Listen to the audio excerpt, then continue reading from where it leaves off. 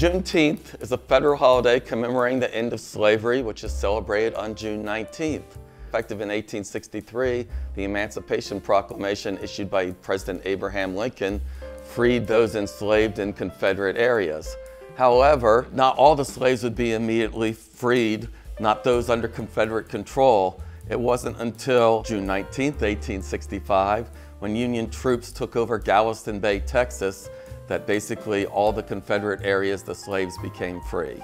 This was further ratified by the 13th Amendment, which was passed in December of 1865. The first celebration of Juneteenth was actually the year after, in 1866. Most of the early celebrations were in churches in Texas, and it gradually spread through the South and then the rest of the country. Texas was actually the first state to proclaim a holiday.